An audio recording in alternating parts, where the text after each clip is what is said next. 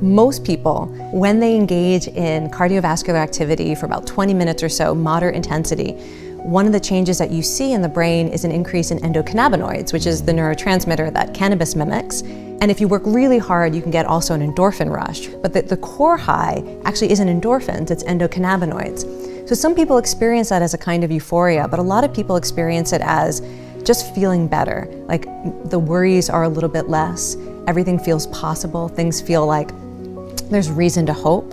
Endocannabinoids also increase the pleasure we get from social contact. So sometimes you don't even notice what the runner's high is or the exercise high is until afterwards, and then you reunite with your partner or you meet up with your team, and suddenly it's an easier interaction. Somehow their stories are funnier and it feels better to hug someone. So the runner's high, it's not always that rush that people think it is, where like in the moment, peak intensity, you're like loving life because you're working hard.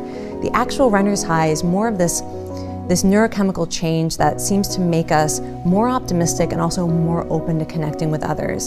So we know, for example, when you are lifting heavy weights, you're doing things that really engage the core, the muscles of your core actually talk to your brain in a way that tends to rather produce this kind of happiness or euphoria that actually calms down anxiety. It's a really interesting neurofeedback loop that when you brace your core and when you're engaging in that kind of strong muscular contraction that's stabilizing, your brain reads those signals from your body as essentially, I've got this, I'm in control. So that's not really like a runner's high, but it can be a really empowering state of mind. And so your literal moment-to-moment sense of self is always being informed by what your body is doing.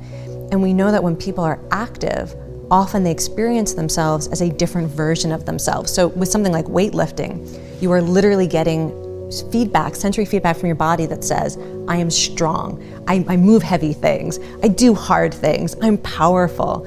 And your brain does not receive that information from so you're lifting something heavy, so your brain is going to get feedback from muscle contraction and tension of the tendons on your joints. Your brain does not get that information and think, my bicep is strong, or my lats are strong. The brain thinks, I am strong, I have strength, I am exerting myself in this way. And every movement form has its own signature proprioceptive feedback. So my favorite form of exercise, my favorite forms are dance and yoga. And when you think about the gestures in dance or the gestures in yoga, the full body gestures, my favorite proprioceptive feedback are actually these physical signatures of joy, like your arms stretched out and your gaze lifted and your heart open. And I can start a movement experience feeling depressed and anxious and demoralized, but after 10 minutes of throwing my arms in the air and looking up and smiling, my brain is like, you are joy. And so often people get attracted to the forms of movement that give them a sense of self that is really personally meaningful or empowering. And with running, sometimes it's I'm free, I'm fast, I'm going somewhere.